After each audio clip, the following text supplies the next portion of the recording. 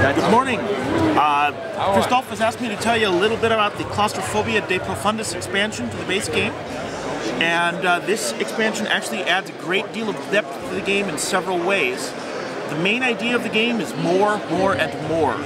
It adds 10 new rooms, a new human warrior type, some new demon types, a bunch of demon cards, and new powers for the Redeemer, new event cards, new advantage cards, and some new equipment.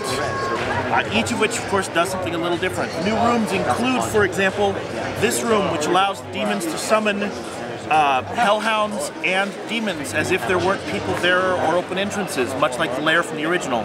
This room is filled with fog. It gives everyone a defense of 6, and so on. On the demon side, for example, the hellhounds, they cost 3 threat points to bring in, and they function just like the human warriors. They'll use one of the demon's destiny dice to provide their stats. So you have a few more options, a little bit more flexibility, and you can decide if you don't want to give them a die, you don't have to. The Sicaria, if you notice their stat block, they don't have any skills to begin with.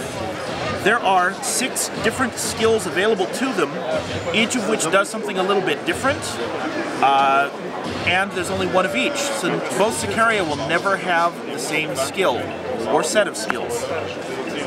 The event tiles, there are things like a cave-in, which adds, hello Stefan, cave-in tokens, which will block passage between rooms until a character clears it. Instructions for how to clear it are on that event tile.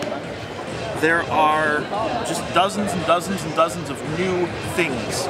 It doesn't break the game, it doesn't imbalance the game, it makes the game, well, lots of fun, much like it was before.